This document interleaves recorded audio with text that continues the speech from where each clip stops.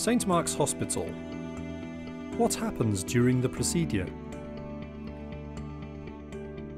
We will give you the choice of whether or not you wish to receive sedation for the examination. If you choose sedation, you will be given medication to make you more relaxed and provide pain relief during the test.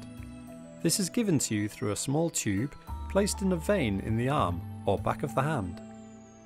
A clip will be placed on your finger to monitor your pulse and oxygen level. You will also be given oxygen through a small tube placed just inside your nose. Having sedation means that it will be necessary for you to have a short recovery in the unit before discharge. An alternative form of sedation can be offered to you, such as gas and air. This is an anaesthetic gas that works well as an effective painkiller. If you choose to have it, you will be asked to rest in the unit for half an hour after your procedure. After this time, you are safe to drive and go home unescorted. The endoscopist will then gently insert the colonoscope through your back passage into your colon. During the procedure, carbon dioxide gas is passed into your colon to give a clear view of its lining. You may experience some wind-like pains or slight cramping, but they should not last long. You might feel as if you need to go to the toilet. This is a perfectly natural reaction, but as the bowel will be empty, there is no need to worry. The actual time spent on an examination will vary between patients and examinations.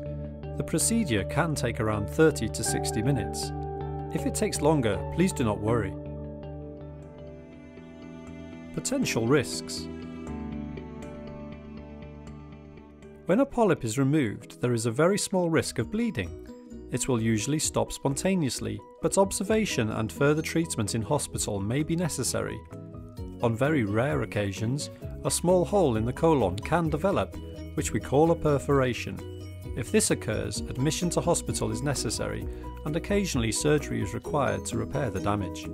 Occasionally bleeding may occur when a patient has gone home, and even more rarely, some of these people may need a blood transfusion. Delayed complications can occur up to 14 days after your procedure. If you are travelling in this period, you must check your travel insurance provides adequate cover.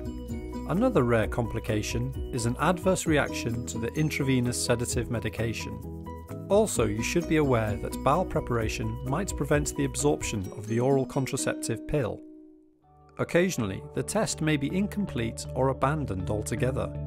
This can happen if you find the procedure too uncomfortable, or if the bowel preparation did not empty your bowel completely. When this happens, the test may need to be repeated, or we might suggest an alternative procedure.